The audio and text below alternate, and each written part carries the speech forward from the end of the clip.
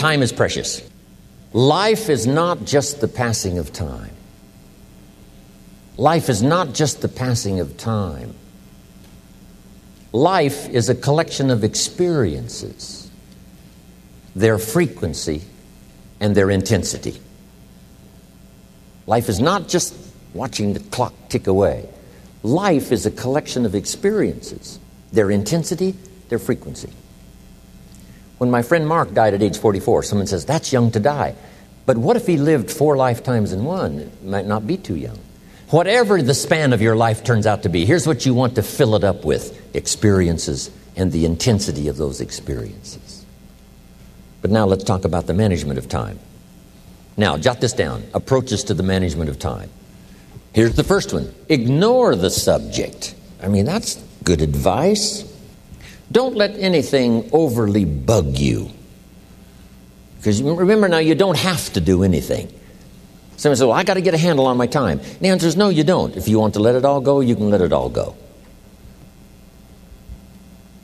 I mean, this is good advice.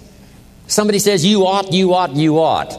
Jot this down. Ignore all the you oughts or you should. Only if they're giving general information. We should. It's better to say, if you're teaching, we should. Not you should, we should. Then you let me listen in without it being too confrontational. If everyone did this, see, that'd be great.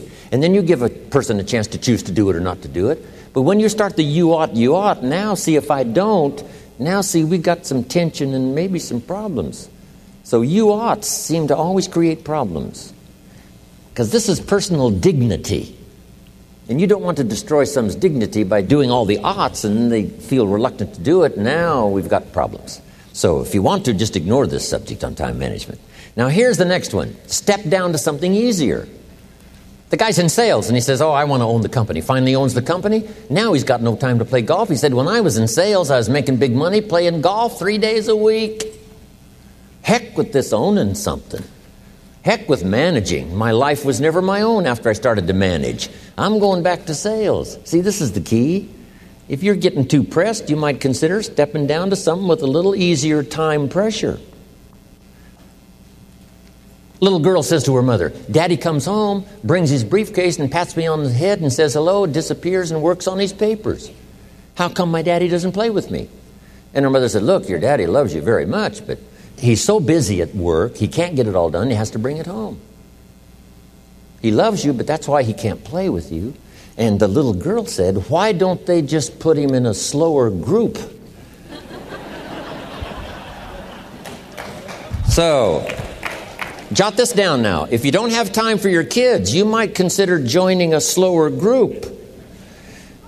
Remember when I said some things I went for cost me too much? So reconsider. Next key to time management. And that's work longer and harder. But see, there's a limit to that. I almost lost my health the first year. I went so crazy about personal development and achievement. I just went bonkers. You know, I told you I was skinny, but at the end of that first year, I was a walking shadow. And then it suddenly occurred to me, what if I got rich and too ill to spend it? I mean, that was a shocker. So I started developing a little more reasonable, because I said, if 12 hours won't do it, I'll work 14. If that won't do it, I'll work 18. I mean, how many hours it takes. And sure enough, it cost me too much. So see, working longer and harder for some might be appropriate. You know, if you're just sitting around not doing that much, this might be good, work longer and harder. But you can only work so hard. Here's the key, not to work harder, but smarter. When you've worked as hard as you can, doing the best you can in terms of physical output in the time, reasonable time. Now here's the ultimate in the management of time, and that is you simply become more skillful. When I first got into sales, you know, I was around people that could get, 9 out of 10, 8 out of 10. And when I first started, I could only get 1 out of 10. But here's what I did. I worked around the clock, so that I would make up in numbers what I lacked in skill. That's good in sales. You got to jot that down. When you're new, you make up in numbers what you lack in skill.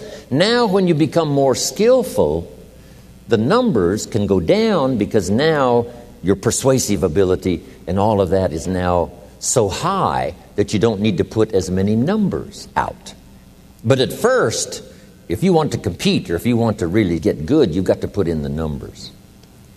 But if you get more from yourself, develop more of yourself, now the time management becomes an easier task.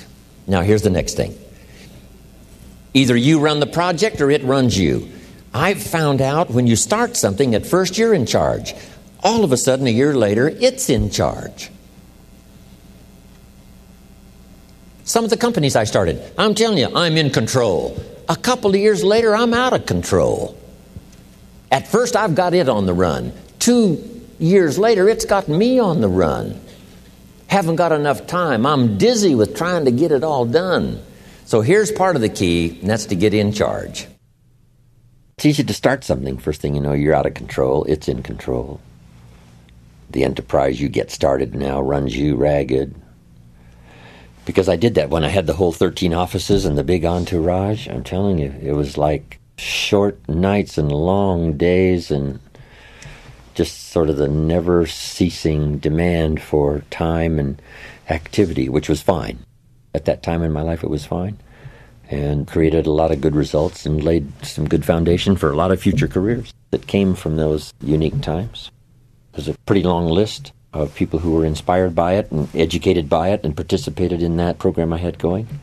But then I rechanged the format to sort of rearrange my own life personally, which has paid off for me. Now I have a heavy workload, but if you finally get to the place where you have most everything done for you, I still farm in Idaho, but I'm what's known as a gentleman farmer. A gentleman farmer gives orders and other people do the work. It's different than being a farmer doing the work yourself.